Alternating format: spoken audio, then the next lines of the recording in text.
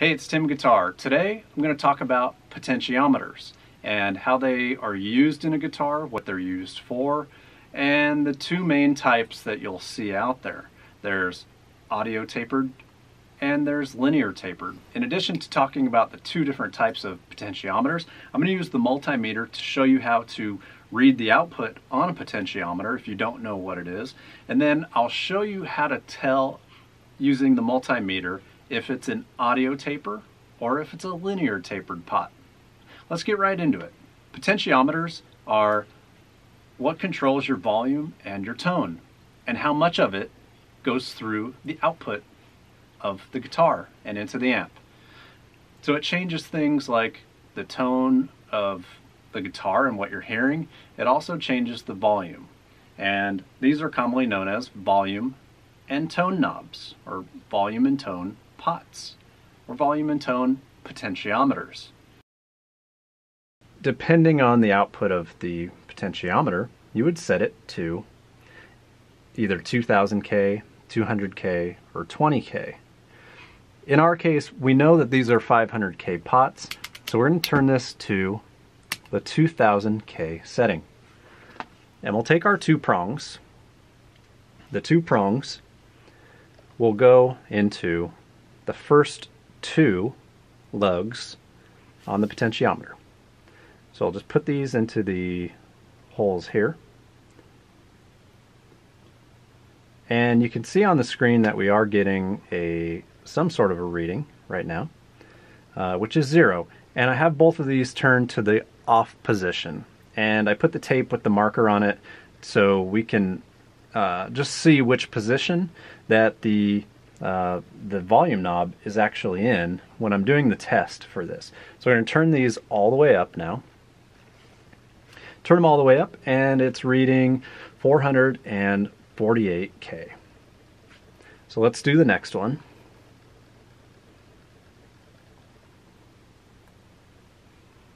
Okay, it's set to 0. We'll turn the volume knob all the way up. And this one reads 537. Next thing what we're going to do on the list is we're going to take a look at the difference between audio taper and linear tapered pots. You'll only be able to tell the difference here, so keep an eye on this.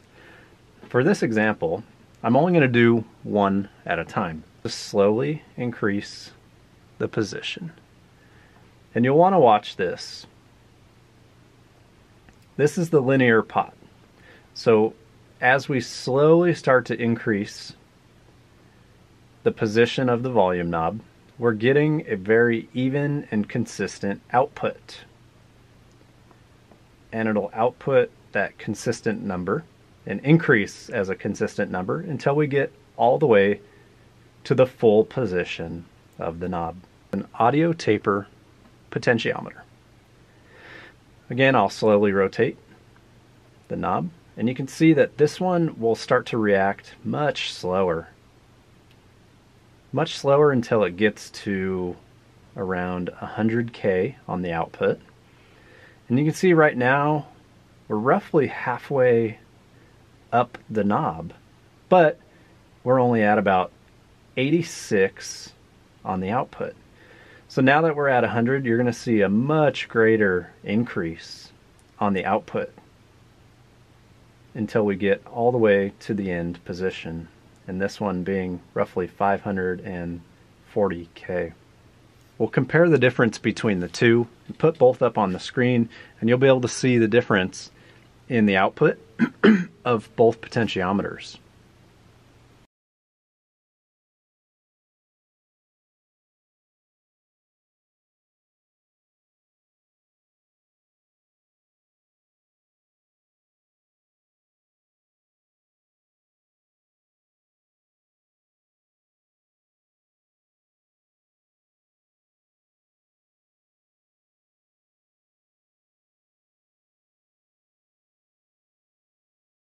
Well, I hope that explanation helps you understand potentiometers a little bit better. What's an audio taper versus a linear taper, and how they affect the output of the guitar, or how they deliver the output of the guitar.